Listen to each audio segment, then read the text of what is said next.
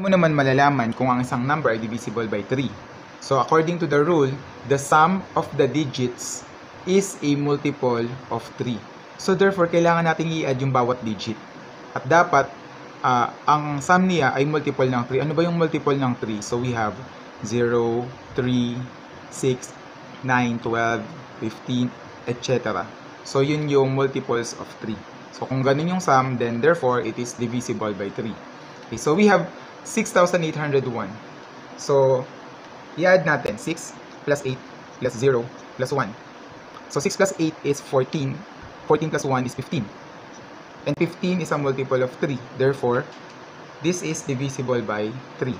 O, diba? Kahit hindi mo pa siya dinidivide, alam mo na kagad kung divisible siya sa 3 o hindi. Another example, we have 219,654. So, i-add lang natin yung 2 plus 1 plus 9 plus 6 plus 5 plus 4.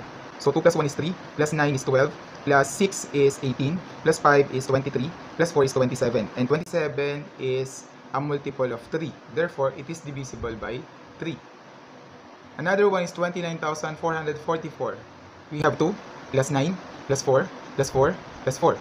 2 plus 9 is 11, plus 4 is 15, plus 4 is 19, plus 4 is 23.